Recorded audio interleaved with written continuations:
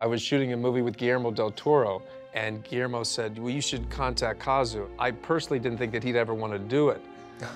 And then, of course, Lenny, the divine intervention, Kazu then shared with me that he's been always fascinated with Leonard Bernstein's iconic face.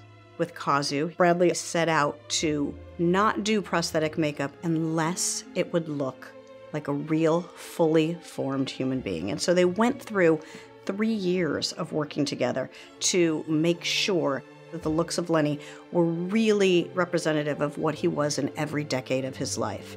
Bradley said, oh, okay, I want to do a camera test, and I want to do the whole stages from 1 to 5 at the Disney Concert Hall in Los Angeles. Okay, and he said Gustav Dudamel will be there to help him to conduct, and Steven Spielberg will be there too. We did all of the looks, and I wanted to conduct in those looks just to see if it didn't look like an SNL sketch. And Kazu looked like, you know, he just ran like 2 marathons in a row. Imagine that. In one 24-hour period, he did all of the looks. Technically, there's 5 stages, 25, 26, up to 71. And all stage is a different kind of application. Youngest look took about 2 hours and 15 minutes. And the last stage was about 5 hours. Was completely covered with including arm and bodysuits and everything, because we had to also change the posture of the body too. Bradley would occasionally send us text photographs and show us the progress of his being transformed into Leonard Bernstein at different ages of Bernstein's life. And my phone rings, and it's a FaceTime from a 310 number. And it's my father. It's my father. I just couldn't stop laughing.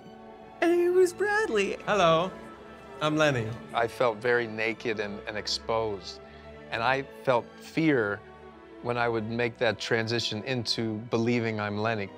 As soon as he went to change the costume and came out, it was just Lenny.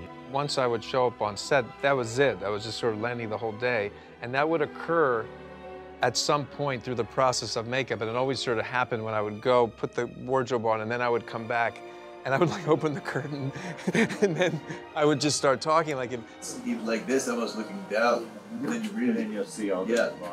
the me feeling like they all believed that I was Lenny, that was like a huge blessing.